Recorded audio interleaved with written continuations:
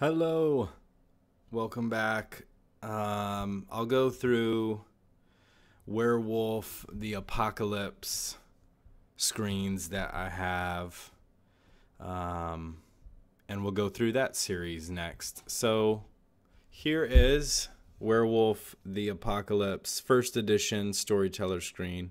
It's kind of this sandy, dirty, just rust color.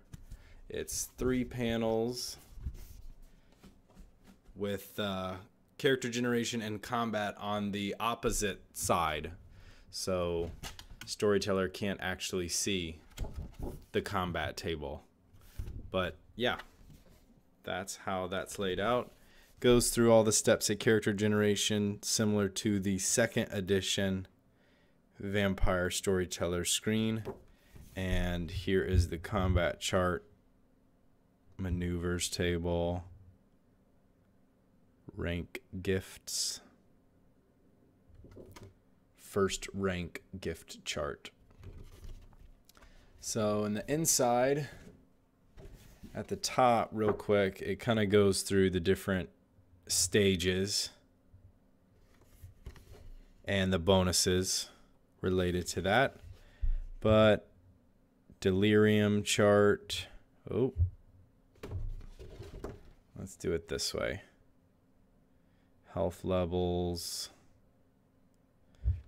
battle, difficulty numbers, difficulties, degrees of success, renown. Our middle table has some maneuvers, cover difficulty, and terrain types.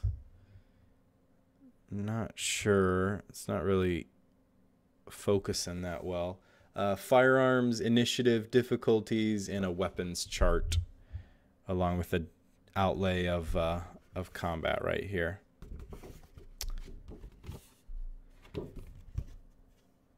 And this panel,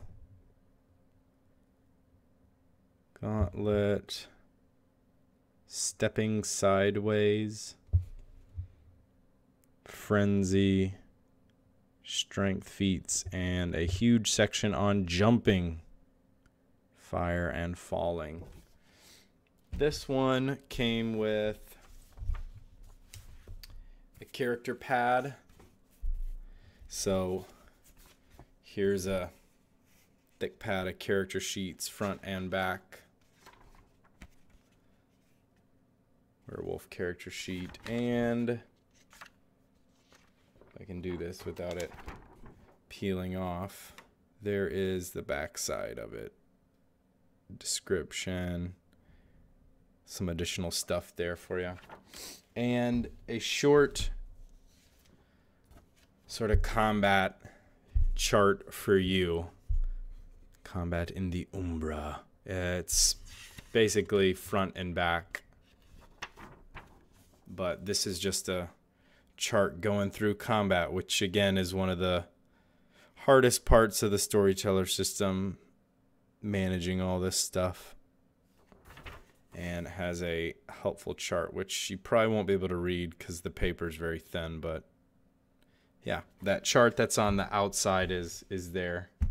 Yeah, so that's the first edition screen. We'll look at the second edition screen in a second. Thanks.